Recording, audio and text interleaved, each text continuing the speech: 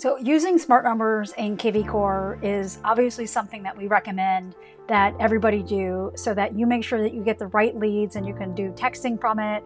You can send a variety of different things, like, you know, use it on your signs and et cetera, et cetera. So there's a lot of things that are great about a smart number.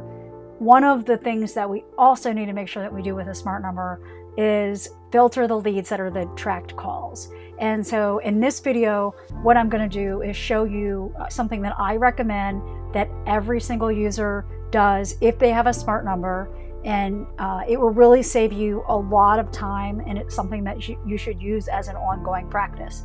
So stay to the end so that you can get all of the thorough, if you will, tips and tricks and why this is important. And like I said, if you have a smart number, I recommend that everybody use this, okay? So if you need more help with kvCORE and you want to see really how to set it up and use it smarter, not harder, then I also always invite you to join me at my free live masterclass, or just look in the links in the description below, because there's a variety of things that I do to help agents with their success, with their business and kvCORE. All right, so again, stay to the end, and I hope that you set this up. Put in the comments if you do, and I hope that this can save you some time. All right, let's go ahead and jump into this demo. So this technique that I'm going to show you is a really important filter that I think that I recommend actually for you to save in your system, your kvCORE system, because when you have a smart number, there's going to be a lot of like spam phone numbers or spam calls and things like that that are going to hit us up, right? You know, and so our database, our contact list, what have you, can get really like junked up with that, and it can be frustrating. But I want to show you an advised technique to do so that you can clean this up most easily, right? So let's go ahead. I'm going to do a demo step by step so that you can set this up, which is what we do, so that we can keep it clean. All right, let's go ahead and let me share with you this demo. All right, so let me share my screen with you. And so when we come into, you know, see our kvCORE, then basically you're going to, you know, when you log into your dashboard, I've already got this set up, but when you log into your dashboard, then, you know, you're going to see a variety of different names, right? So for purposes of, you know, confidentiality, then I want you to come over here to the CRM, meaning I'd like to just kind of stay on the screen. What you can do is you want to click on this name here, and you can see that this is already filtered to, you know, 51, right? And so I want to share with you how I made this filter and how you can do it as well. So let's go ahead and watch it load, and you'll see that everything in this filter is phone numbers, except for a couple right in here, right? So typically what happens is that when something is calling your smart number, then it comes in as a buyer lead. Okay, so then you can filter these, because do you notice with all of these buyer leads that there's not going to be an email that's like a proper email, if you will. Okay, you can also click on the hashtag that has your phone number on it, right? So there's different ways that you can set up the filter, right? And so when this filter is set up for myself, it says new lead, right? And then when we come into the details, this one says it's a new lead that has no email. All right, so that's very simple, right? So if I get any new leads and I don't have an email, I can scroll through, right? And then I can come down and say, well, I've got these that came in from a tracked call, but the validation actually gave us a name, right? And so we can then see this says tracked call. This is from a while ago. And then I can save this filter. So when you click down here, you can say save filter, and then you can name it, right? So that being said, what I'm going to do is I'm going to clear this filter, but I want you to see that our goal is for us to see all of the tracked numbers, because if you test these, you're going to start to see that a lot of these are kind of spam. Notice with this 276 is very, very annoying. Look how many of these, and that's totally not our phone number at all. I mean, you know, and we're going to register your smart number. You can register it in the do not call. So you can see that there's a trend. I know that this is a more local number. So if we're going to test any phone numbers, you know, perhaps you can test the numbers that are in area codes that are local. But you know, when we've done our spot tests, quite often they end up being ones that are a bit spammy, if you will. And then anyway, so nevertheless, you'll be able to pick up on your own trends, and then you can save the filter.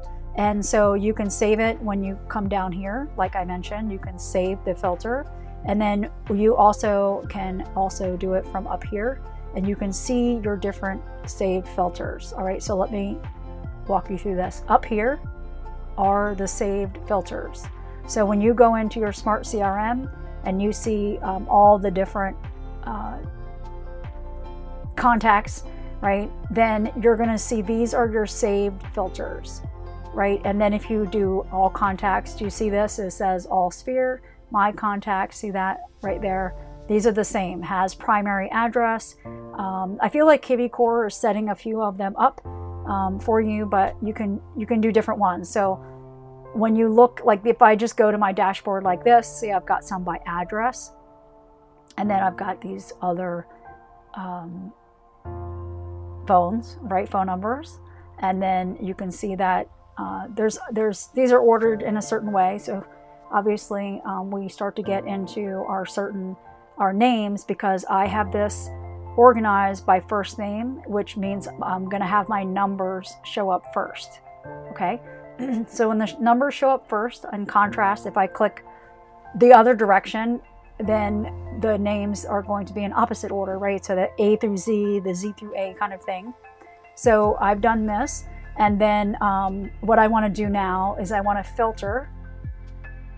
For me, right, these are prospects, so this means that we've had some conversations with them, and they are, quite frankly, they are part of a circle prospecting campaign, and nevertheless, they are new leads, right? And here, that for us, one of the ways I recommend that you do it, you say new leads, and then you can say that it has no email.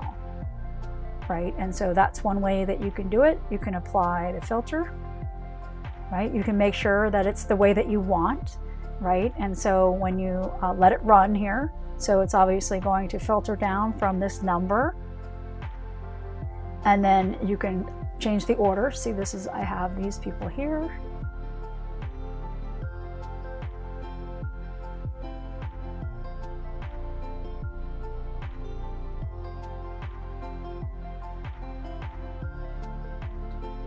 Okay, and then you can look at your list. I know that new leads from the smart number come in as a buyer, so I'm going to apply the filter, and so you can see that you can, you know, toggle with it until you get the names of what you're looking for. But then again, I'm going to do this. And so I see, you know, we can see that there's quite a few people in here, right? So then I'm like, wait a minute, that's not quite my list. So those are new buyer, seller, renters that actually have an email. I want no email, right?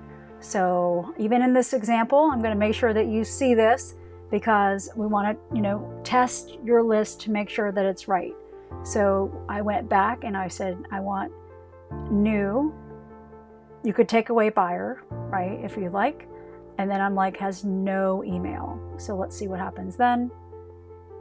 All right, and so now I'm getting all of those numbers that again, I've tested them. You want to spot check it, maybe call the ones that have the local area code, but you can start to see the ones that do not, right? That are just totally spamming us, which is really, really annoying. So now you can save this one, and then you can pin it to the top, right? So you could call this smart number. You could say new leads, no email, right? You could say smart number leads to scan, you know what I mean? Like whatever you want to call it. So I'm just going to say smart number filter. smart number filter, and then I'm going to do this. I'm going to save it, right? And then when I save it to the top, it's going to come over here, right? And so I had actually already saved this before. So I noticed I say tracked calls, no email contact, new status. So both of these actually have the same criteria. They save it in this way, right? Tracked calls, no email. And so it's going to populate. And then if you want to, get rid of some so that they're all like in one view here, then you can click on this little cog here.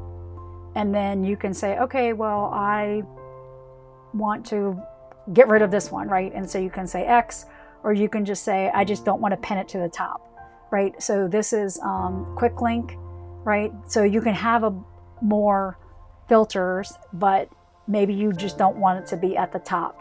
So let's just say that you want to have, like this one says has primary, my only contacts, like let's just say I don't need to worry about that. And then I want to save it. So anyway, so that's the search that I recommend that you set up so that you can then pay attention to cleaning up your database, cleaning out the smart numbers, really getting into the leads. Like if you're noticing there's something else odd about the kinds of leads you're getting or the sources, etc., then you can set those searches up. In contrast, then you also can, you're like, these are my favorite ones. I want to make sure that I work on those. Or if you have a project that you're doing, and we can do we talk about those in other videos, but this is something that you want to always make sure that you check maybe like once a week, or if you're seeing that you're getting a lot of these or less of these, then you can keep track of those. All right. And then of course you can clear those, clear them out, but they do get a little bit annoying. They can throw off your numbers when you see that they are basically, oh, I look like I have this many leads, but when you get down to the bottom, you can see that a number of them aren't as quality, as we want. So then you can pay attention to that.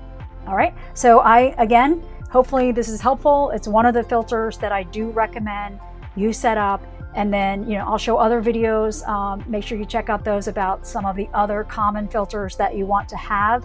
But this is a way to make sure that your database stays quality and not junky. All right. And just audit them and check them to make sure if they're good leads or not. And then you can also make sure that you see if there are things that come in that has some validation where they've, added phone numbers, or you've actually grabbed the call and you were able to qualify them. Then this will help you make sure that you don't delete them. All right, so set it up and let me know if you did it. All right, so hopefully you are going to set this up. Again, if you, I would love it if you wouldn't mind to tell me, did you set it up? Is this something you were already doing? Because to me, if you start having like 10, 15, hundreds of these leads, which are, sometimes they're actually a person, and I hate to say it like that, but sometimes in today's world, we get like a lot of spam. So also register that smart number. I encourage you to with the do not call list. It is something that we realize that we need to do because we've had our smart number for, since 2017, 18. And so we're really kind of, I think you have to re-register it every 2 years. So anyway, nevertheless, hopefully this has helped you. And if it has, please give me the thumbs up. And I hope that I see you in one of my free events, or if not, I invite you to join us. Okay? All right. I'll see you next time.